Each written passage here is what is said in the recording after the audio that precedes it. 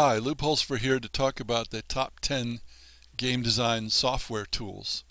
And I'm going to talk about kinds of tools and offer alternatives rather than pick one particular brand of software to use. Now, I'm not talking about tools to make the actual game in the case of a video game or even a tabletop game which requires art. I'm talking about tools that help you in the design. So we're not talking about programming or art or sound. And the software I'm going to discuss is PC software because most people own PCs, but a lot of it is available for Mac or Linux or even iOS or Android. Though I have to say, if you're trying to do your design work on a tablet or a smartphone, you're reducing your effectiveness because they're not designed for that kind of work.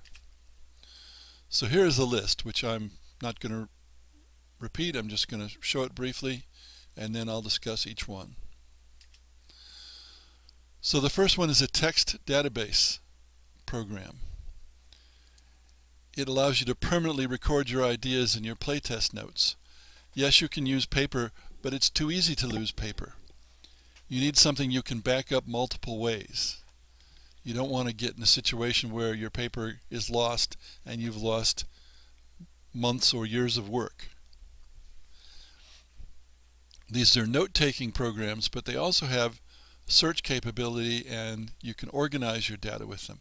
I use an old program called InfoSelect, but it's expensive and it's long in the tooth. I'm not sure the company is really actively developing new versions now. On the other hand, Microsoft OneNote is now free and there are versions for many operating systems, even Android. Evernote is free and syncs among multiple devices, just as Microsoft OneNote does. I use a simple program called Memento. It's really simple, but it is free. And of course, Sticky Notes comes with Windows 7, but it's very limited. So you have some choices. You're going to want a word processor, either for writing rules for tabletop game or for writing game design documents for a video game.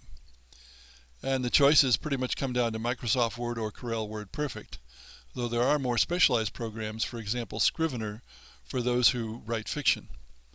I happen to like WordPerfect because it's easier to control and troubleshoot. You can reveal the codes and see what's going on. And in Microsoft Word, at least the versions I've seen, and I haven't seen the latest one, you can't see those codes, you have to guess. Now, I could use InfoSelect for much of my word processing. And other note-taking programs might do that as well, but it's less efficient. You can even use a spreadsheet for word processing if you like, but that's like trying to cut a tree down with a knife. Use the right tools and you'll save a lot of time and frustration. We need a spreadsheet program. Some people believe that all games are math. That's not true at all. Nonetheless, most games include some numbers, if only lists and numbers of cards, for example, in a card game. Computer RPGs and shooters depend heavily on number relationships with the weapons and aiming and so on, and that's generally tracked in spreadsheets. So the spreadsheet is acting as a database program. Microsoft Excel is the commercial possibility. There are compatible free programs such as OpenOffice.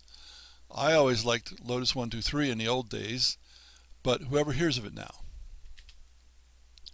You probably need a drawing program, and I mean a vector graphics program, not a raster or bitmap program. In other words, the drawings are stored as formulas, which results in relatively small files, and it's easy and quick to change the size without loss of quality, because it recalculates everything. On the other hand, you need a pretty powerful computer. There's lots of overlap between vector graphics programs and high-end paint programs like Photoshop. And the vector graphics programs are hard to learn, or complex to learn anyway. So we have the choice of Adobe Illustrator or CorelDRAW, which are both expensive, or Inkscape, which is an open source, in other words free, alternative. Then you might want a painting program like Photoshop. These are good for adding shading and textures to drawings and 3D models, and for some kinds of drawing, they're also used to modify photographs. It keeps track of every bit, every pixel in a graphic, resulting in large files. When you get to higher resolutions, there's a heck of a lot of pixels in that, and each one has to have a color which adds 3 or 4 bytes to that pixel. So, Photoshop is very expensive. It's also a bear to learn, but you have the alternatives of Photoshop Elements, Corel Photo Paint, which comes with CorelDRAW, PaintShop Pro, and the open source free alternative is called GIMP. You might want some presentation software. Presentations in the game industry tend to be used to try to influence people with money, or people who can allocate money, publishers or other people in your company. They can be used for teaching as well, and here I'm using PowerPoint 2003, which is very old but still capable, to make these screencasts. OpenOffice Impress is a free alternative, and there are alternatives online in the cloud that you can use as well that are often free.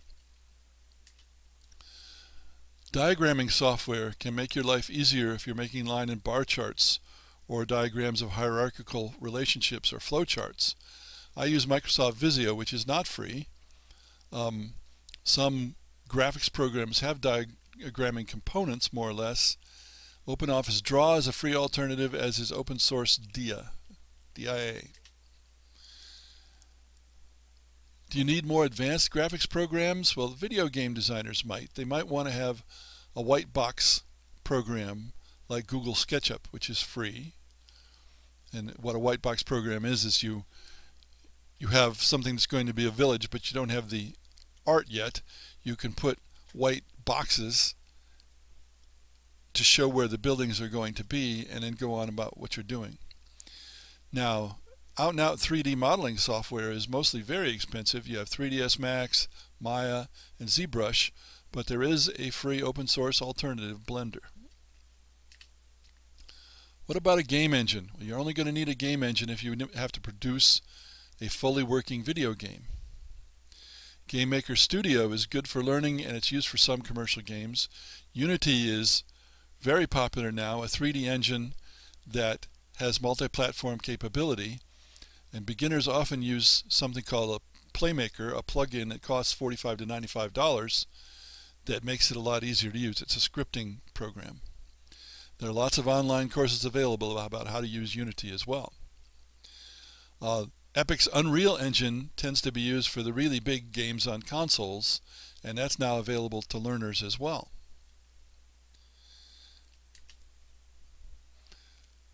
Reminder software or deadline software. This isn't something you might not think about, but meeting deadlines is really important. Something that'll remind you when the deadline is coming up, and you can set how long before that reminder starts can be very useful. I use MiniMinder, which does that. I also use Personal Reminder, which can be set to pop up an alarm every day or every week, as I prefer. Some people will prefer the alarm systems that are part of other software. I like these too. My general advice is don't get too tied up in trying to get the very best software. But don't use a hammer when you need a saw. Don't use, for example, Microsoft Excel to do word processing. You can do better than that.